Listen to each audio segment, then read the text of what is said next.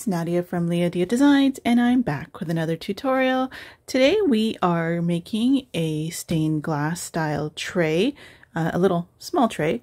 And as you saw in the time lapse as we started, I went ahead and I painted the design on here, so now it's all dry.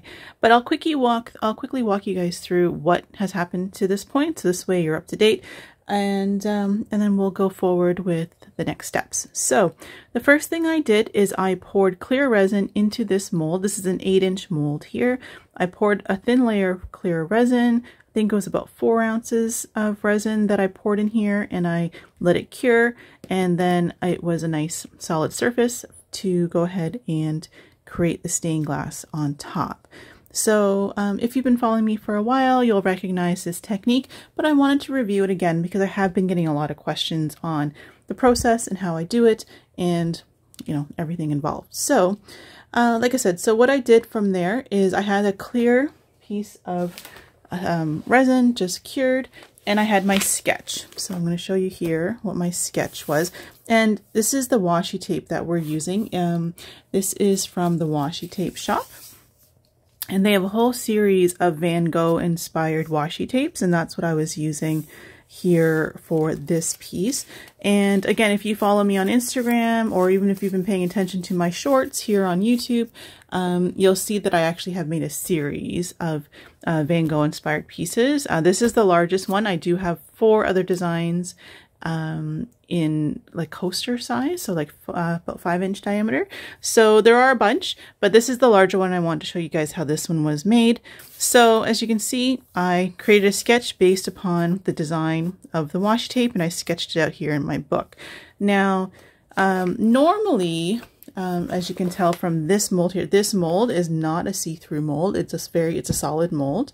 And so normally what I would do is I would take my sketch and then I would just take my coaster mold and I would put it right on top of the sketch, and then this would allow me to go on through and actually just kind of trace the design that I want onto the resin through the silicone mold. But in this case, and part of the reason why I just did it as a time lapse at the beginning was because I couldn't do that. So so this design was actually just freehand drawn. Let's move this out of the way here. And so you can see that this design was actually just freehand drawn. It's similar. Oh, it's not even all on camera. Let's move it all over. Okay. Is that better? All right, so yeah, so you can see the design is pretty much similar, but I did take liberties where necessary to kind of make it more towards, oh, I'm getting all kinds of stuff on here now, more towards what I'm looking for the design, how to fill the space, and, you know, just once I'm actually drawing, sometimes I do adjust things, but it just gives me a guide of positioning and where I want things to be. So I just freehand drew that, but like I said, normally I would make myself kind of a design template and just lay the mold right on top, and just makes things a lot easier. So you could do the same thing if there's a design that you see, you know, online, if there's, you know, or if you have a sketch that you want or some other pattern that you've seen online and you want to see if you can create a piece with that. You could do something similar where you just print it out or whatever, and then you can use it as a guide. All right, so once I did that, I'll get rid of the book. So once I had finished that, then I went through and actually painted the design. And I used, well, this is the product that I used. It's the Pebeo Serenity Relief outliner. This is in King Gold. This one's not used, but just so you can kind of see, this is the one I used.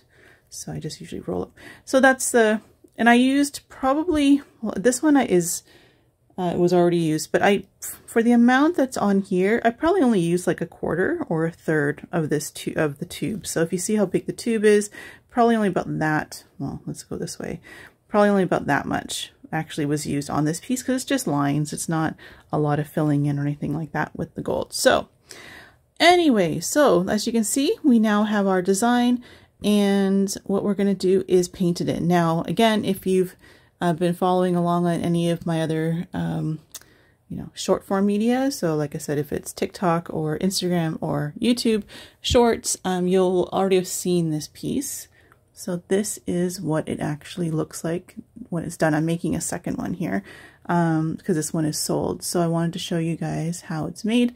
So as you can see, we have a lot going on here. There's a lot of shading with different colors. We have a lot of glitter up on the top here, some blending. Obviously, it's not a typical stained glass because normally stained glass you have fully individual sections that are completely, you know, divided out, because that would be the structure, the way that actual stained glass works. The top half of this, I didn't do that. I just kind of created more of just, I want it to be a night sky, so I didn't really want to completely separate all the sections. I have done a Starry Night design where I did fully kind of do the more stained glass style. So if you I don't have one on, I don't think I have one right now, but if you are on Instagram, you can go through there and you'll find that older one. It goes back a few months. That is there, but this is the newer style I want to try, and it mimics more closely to the actual design in the washi tape of what we did in the sky here. So, and like I said, the bottom here is more consistent with actual stained glass. Like I said, each section is kind of divided out and everything is, you know, has its own little pieces. So, but anyway, I still think this worked out really well. And I wanted to show you how I created that look here. Now, keeping in mind, each one of my pieces are 100% unique because, again, I'm making each piece by hand. So the coloring is going to be similar, but not exact, because I made the previous one about a week ago, and now I'm making this one, and I custom mix all my colors. So there will be some differences and won't be an exact replica, but I think that's the charm in having handmade things, is that they're not always going to be exact. They're going to be similar. A lot of, you know, obviously the overall look is going to be similar, so someone would feel like they know what they're getting, but the colors may be slightly different. But anyways, we will look at that near the end of the video just to see how the differences are between my previous piece and this one here. So anyway, with all that being said, I'll get all my colors together and then we'll get started. Okay, before we get started, I wanted to show you guys really quickly all the colors that I'm, you know, somewhat using in this piece. As we look at the washi tape again, you can see that there's a lot of blues and purples, and there's some golds and just various shades of blues and purples, especially on this piece. So when I'm creating, I know a lot of people ask me in my videos, you know, if I can specify the colors, if I can specify exactly what I'm using. And a lot of times my response, I mean, if I can show, like if it's a single color or a couple colors, I will definitely kind of say, oh, for sure, use this color, or this is what I'm using. But majority of the time, this is what I'm doing, is I have multiple shades of colors that I'm mixing and matching, as you can see here, to kind of create my own version or the color that I think I want. So sometimes, like I said, this blue here probably has, I mean, probably has all of these colors in it, like all the blues that are here. Same thing with the purples, and I've created 2 different shades of purples because some of it has pink in it, some of it has blue in it. So, you know, you can see that there's 3 different shades of purple here, and none of them match any of the purples that I have here. And that's what I do, is I basically mix the colors to what I think I want for, or what's going to best match the piece that I'm working on, or just whatever color I have in my head that I want to use. So that's how I'm mixing colors. And that goes back to what I was saying just before in the last clip, was that generally we're not going to find, when I'm creating pieces, that I'm going to have an exact match. If I was to create 2 pieces, they will never be identical unless I was using, you know, a color straight out of one of these containers and not mixing it with anything else. Is it's almost never going to happen that you're going to get an exact mix with me. So keep that in mind. And that's why I encourage my customers to, that if they, let's say they want a set of coasters or something, and then, you know, 6 months later, they want another set of coasters of the same thing. A lot of times I'm going to tell them I can't guarantee it's going to look exactly the same, because depending on what the color is, I probably custom mixed it. So anyway, just so you guys kind of have an idea, how that, you know, how many colors go into, and then actually I'm going to mix probably these colors with each other as well as I'm painting. I'm probably going to be blending some of these colors to get the shades that I want.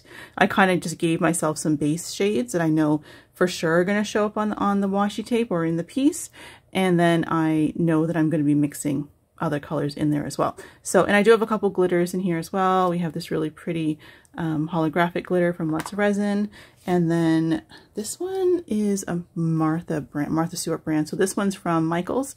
And then this is from Paradise Glitter. This is one of their new ones as well. So, and like I said, it kind of all gets mixed in at some point. So it's really difficult for me to be able to say, oh yeah, for sure, these are the colors. So, and you can see there's various brands. I mix and match my brands all the time. And I'm sure that's to their frustration that a lot of my pieces are mixed and matched with other brands. So it's really difficult for me to say, oh, I'm only using this one brand. It really doesn't happen that often. So anyway, I'm going to go through how I mix this. Let me just get, put everything back and I'll be right back. Okay, so we're back. And now I just want to quickly show you how I mix. Now, again, if you've been following me for a while, you know that I love this product here. It's DuraClear Gloss Varnish. This is what I use for pretty much everything when I'm painting on resin, unless I'm using actual acrylic paint and I don't need to mix it with anything. But any micas or glitter or anything else that I'm using generally gets mixed with this. It is opaque, and this bottle's almost empty, but it is opaque, but once it dries, it's completely clear. So it's great for the stained glass style that I'm creating today. So the colors you see here, they look a bit more washed out than they will be on the piece, just because when it dries, it will be a purer color. Like right now, it's kind of washed out because of the varnish. But what I did want to show you is how I mix them. Now I do have one here that's there's no color in it. This is just the varnish. And I don't know, I don't really need a color, but let's just pick one. Let's mix some pink, why not? So we have this pink from Eye Candy, and I just take so for stained glass, we obviously don't need it to be super opaque because we want the resin, the transparency of the resin to show through. Let's see if we can show this piece again. You can see here, like you can see my hand right through this, right? Like even though you see that there's color, and when it's against a darker background, I don't have anything dark right now. If it's against a darker background, the color shows through more, but when it's a lighter background or nothing behind it, it definitely has that transparent look, and that's what we're trying to go for. So the more pigmented your well, in this case, your gloss varnish is that goes on the resin, the less transparent the piece is going to be. So keep that in mind. I mean, that's okay if you want it to be less transparent. It's just depending on what the look that you're going for. If you want it to be, have that really nice translucency, you got to make sure that you're not over pigmenting your, resin or your varnish. I know some people have been doing stained glass styles with resin. So same idea, just you can't over pigment it. So let's just say, for example, I'm using this pink and I'm going to put just a bit in here and we're going to mix it. Now this amount here is going to be very translucent, and you can tell that just by looking at it. It's very faint, right? And you want to mix it really, really well. You want to make sure, especially when you're using micas, you don't want any of the grit of the mica. It does take, about 30 seconds or so to really get that mixed properly, but you want to make sure you do that because you don't want any clumps or anything like that. So that's, got a bit there that's dried on the side. This has been sitting here. I prepped this a little while ago, so now we've got little bits of varnish kind of clumping, but so there. And I have this piece of acetate, just a piece of plastic that I'm going to be used just to kind of show as an example. So again, and we can look at, I'm going to put this on here and we're going to look at it again a little bit later once it's dried, so we can get a good idea of how they look. So, and again, obviously too, the thinner you paint it, the more transparent it's going to be as well. Here, this is basically how I paint. This is how much I put on when I'm painting on my pieces. But if you, wanted to make it even more transparent, you could go very light with your very thin. I mean, you may end up with patches, which is why I don't usually do that. But if you had a small area and you were just trying to, you know, just get it really thin, you could also do that. Now, if I was to add more, let's say another equal amount, so it's another little brush full. And this is a very small brush I'm using. It's a 00. So keeping that in mind. And you'll see that mine look more pigmented than this. And I may add more gloss varnish to this if I find that it is too opaque. But let's just mix that up.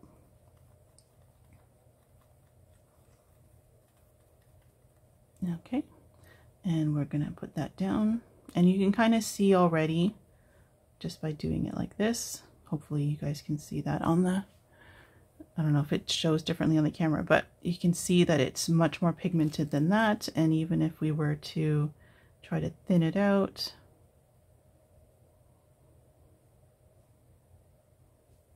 you know, it still looks darker. You know, it still can be transparent, but it's also a darker shade of the pink.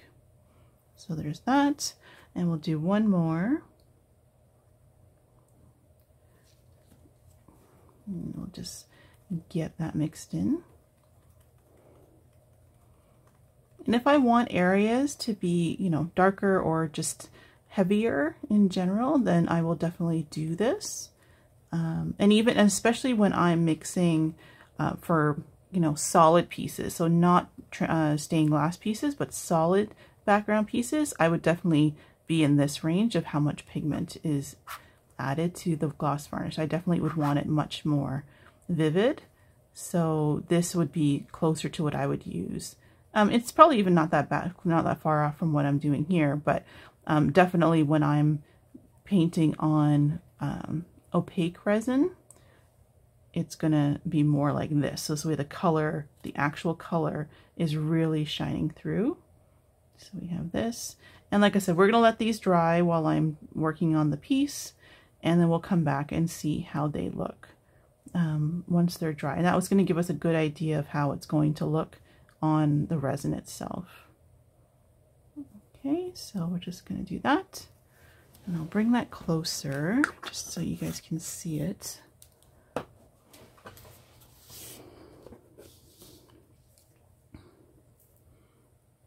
And so you can see there the differences in the color.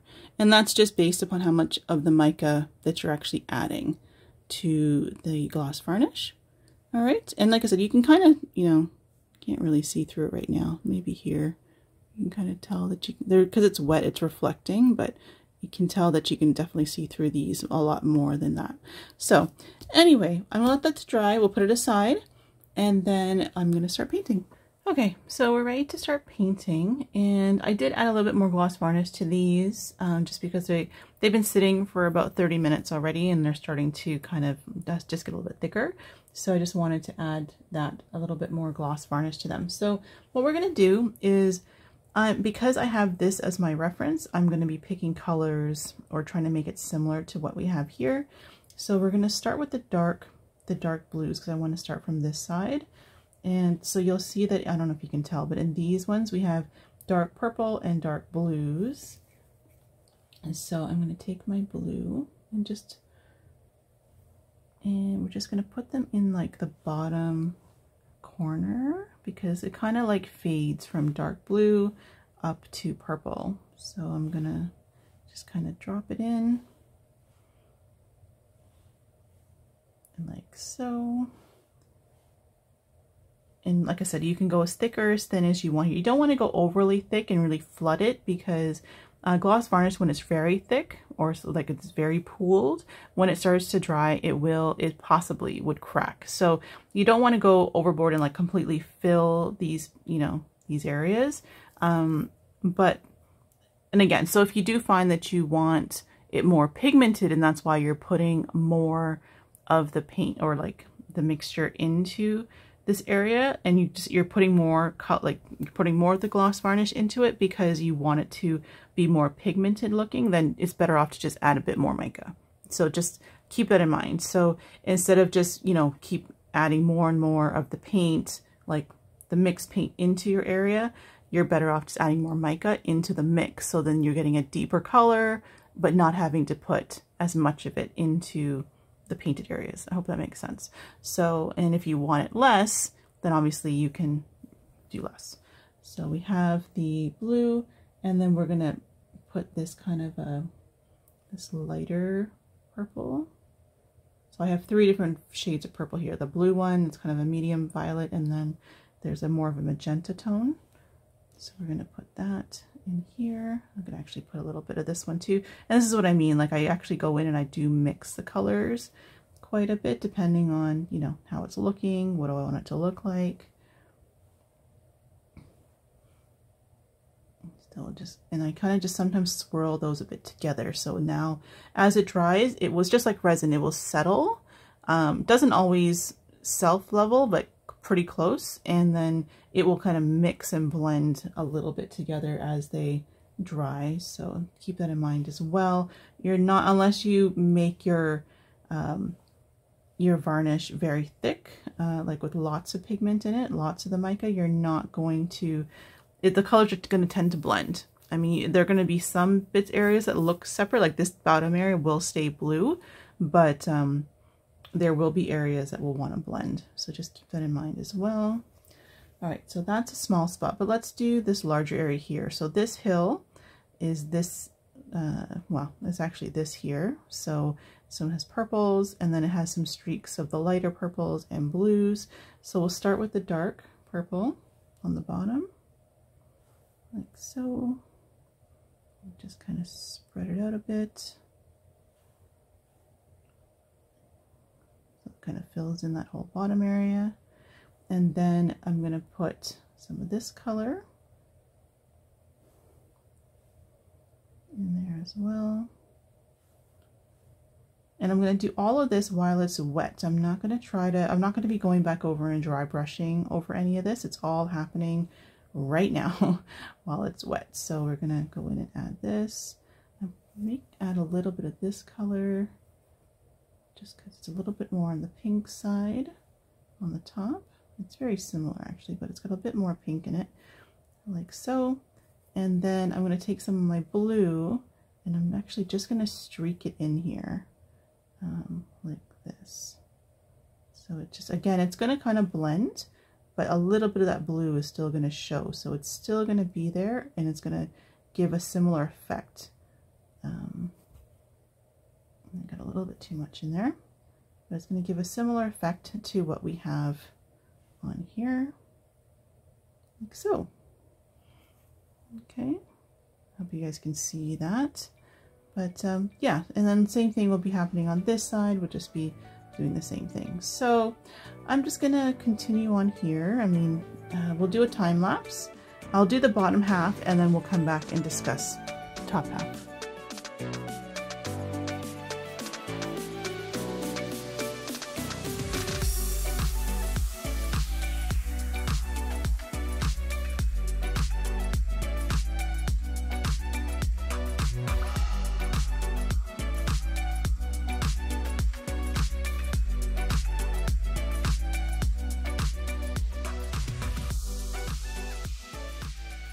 Okay, so basically we have the bottom half done now. I did a little bit here as well, but just get rid of that. So what as you can see, all the kind of designed areas, like the landscape, is all similar. We use the similar colors, just kind of mix them up differently to include them here.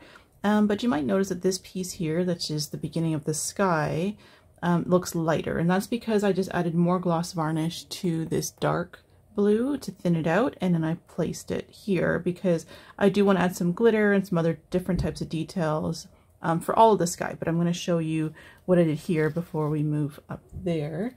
So I just put, like I said, I thinned out the blue, put it there, and then I have mixed some of the gloss varnish with, I don't know if you can see, the glitter, and I used the glitters I showed you guys earlier, this Martha Stewart purple and Martha Stewart purple, and a little bit of this one here. So Yeah, so again, not a lot, just kind of a little bit mixed in. So you can see it's quite fluid still. You can see the gloss varnish in it.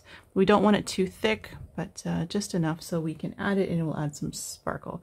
So I'm just going to go in here and just start adding it in. Again, it's not going to look like much at this point because everything is very wet, but once it dries, it's going to have a nice sparkly, like a subtle sparkle, nothing too crazy. The top half we'll have a lot more going on, but we do want a little bit of that extending down here as well. So we'll go ahead and add this in.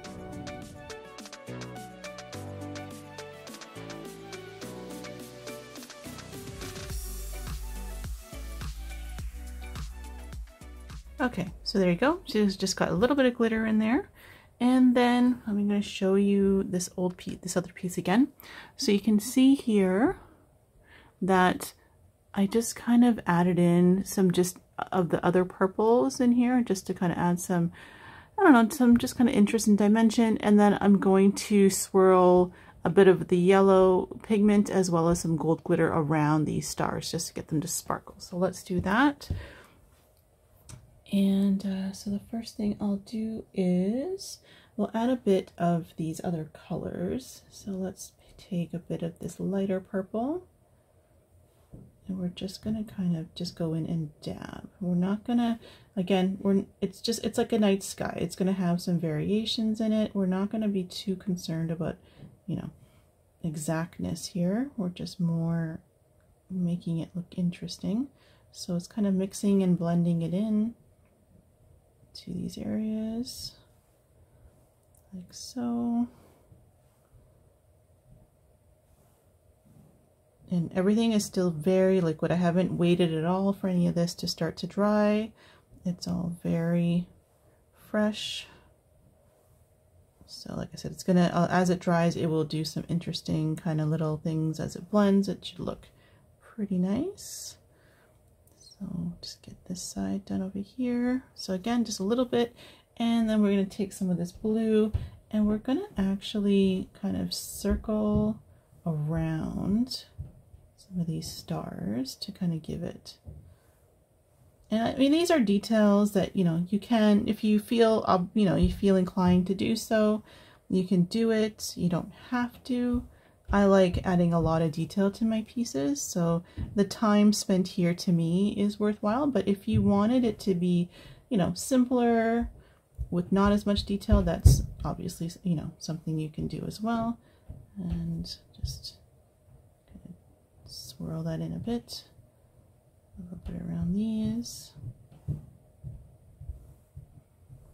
like so. All right, so there we go. I'm just going to do another little one in here.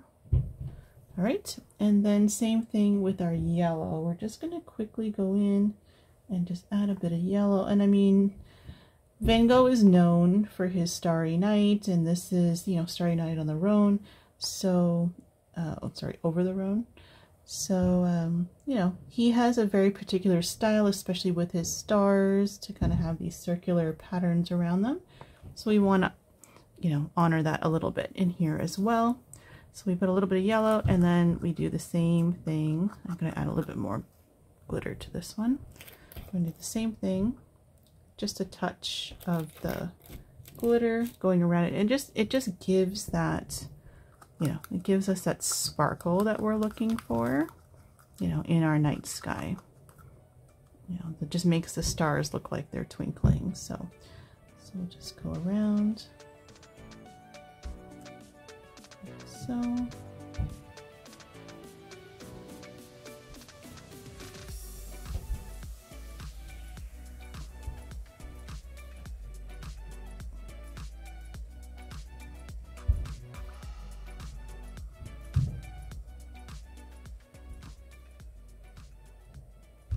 Go. And I'm going to do a little bit around these little tiny guys too, just to have them do their own thing. There we go. And I'm actually going to also take the same gold mixture here, and I'm going to fill in all these little dots in the windows. So we'll do that, and I'm going to go and move on to the top half, and basically it's the same thing. The stars, just that these are larger, we're going to do the same thing, swirl colors around it, and we'll see what we have at the end.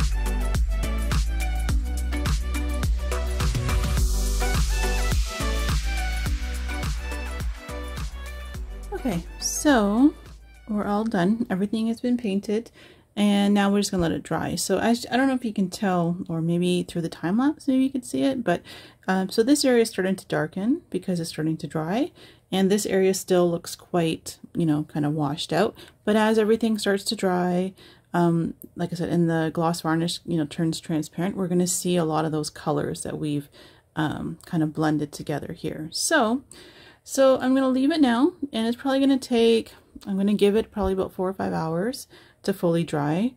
It's late now, so it may be overnight, but I will just let it fully dry because that's important when we're using gloss varnish, especially this particular one because it is a water-based.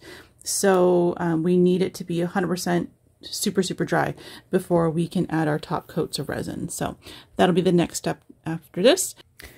Okay, so it has been, I want to say about 5 or 6 hours now, and everything is dry. I did add, okay, so one thing I wanted to mention was, so once it's dry, if you want to add more details in terms of like glitter or anything else, I would only advise on adding glitter at this stage. You could do the same thing we did before. We just mix up a little bit of the gloss varnish, and we can just kind of spot add it in where needed.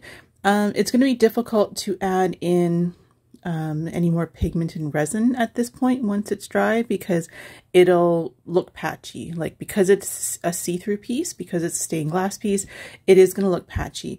Now I did have a little bit of an issue here where I did end up having a little, I don't know, something fell on it and I needed to remove it, but the paint was, the mica and the gloss varnish had already dried. So I had to kind of scrape it out a bit and then tried to patch it, and it didn't look great. So I decided to add a little bit of glitter on here, and I think that's going to even it out. We'll see. I don't know how it turns out, but and I do like the glitter on here. I think it adds a little bit of, you know, a little extra magic to it. So in any case, it is dry. So I'm going to give it a little bit more time because I just added the little bits of glitter here. I think they're pretty much dry too, but I'll probably give it another hour or so just to make sure it's fully dry. So once it's dried, what I'll be doing is adding 2 coats of resin to it. It will be 1 layer of resin while it's still in the mold, and then I'm going to take it out of the mold and then do the second top coat or dome coat. I know a lot of people don't like calling it a dome coat because I'm going to be actually letting the resin kind of go flood over the sides. So I guess it could technically be called a flood coat or a top coat. I like calling it a dome coat because it just gives the resin, you know, a domed edge, like along the edges. It just rounds off the edges. So to me, it looks like it's domed. So yeah, so I know there's some people who are very particular about the terminology, but in any case, it's going to be 2 top coats, and then they'll be done. So when I take it out of the mold to do the second top coat, I will be putting liquid latex on the bottom. I will link in the description a tutorial on how I do that, if for those of you who want to know that procedure. And then yeah, so once we get the 2 top coats on it, it'll be done, and we'll take a look at after that. Okay, so we're all done, and you can see our final piece here. And you can see the edges. So I did add the 2 top coats, and you can kind of see how the edges are kind of rounded. And that's from the second top coat, or the dome coat. That's the reason why I call it a dome coat, just because it gives that nice rounded edge. But you can see how pretty and sparkly everything now looks under the resin. It's a little bit hard to see the translucency. I think it's because the background mat is so dark. Let me put my book here. So there we go. So here you can see a lot better how it's see-through. You can see my hand right through it. And yeah, so there we go. So it does give us that stained glass kind of look there. All right, let's get that one back over there. Yeah, so there we go. So that's how, and with the darker background, you can kind of see the colors a bit better. So we can take a look at that. But yeah, I really like how this turned out and how the colors match so nicely with the washi tape in the center. And this would be, I mean, I call it a tray, but this could definitely just be a display piece. I do have little stands that I sell with them. So this way, you know, if somebody wanted it and they wanted to actually, you know, display it up on a stand, it's really nice to do that as well, because it helps you see the stained glass look of it when it's got light bouncing off of it and through it. So that's the one. If you guys want to just see the comparison to the other one, let's grab that. Oh, and before we grab the other one, I wanted to show you guys this. Remember this little sheet that we had made? So you can see here the difference in the, now it's all fully dried, and you can see how they look with the, you know, the different amounts of mica powders that were added, and that even with that, let's see if I put my finger here, you can still see through them. It's just how much you're able to see through it. So there, you can just, so this way you know that you can, you know, mix the mica according to, you know, the pigmentation that you want, you know, how translucent do you want your piece. And like I said, there is a previous video that I did link it. It's going to be linked in the description of the different options for colorants.